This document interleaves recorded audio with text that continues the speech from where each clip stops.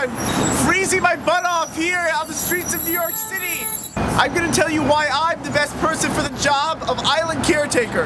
Let's get out of the cold and I'll tell you about what I've done in the US. In New York, I work for BBDO, a large advertising company. I'm an avid photographer. I was a university tour guide for 4 years. Do people eat kangaroo? Yeah, they love kangaroo in Australia. It's like deer. And I worked at NBC and loved being on camera. But despite all this, the best time of my life has been in Australia. I surfed Bondi Beach, zorbed down a mountain, tried bungee jumping, hiked Tasmania's overland track, learned to scuba dive, got stranded in the outback, and fraternized with the locals, all while writing a travel blog. I want this job so bad I'm ready to do anything it takes. Even eat Vegemite. She said, do you come from a land down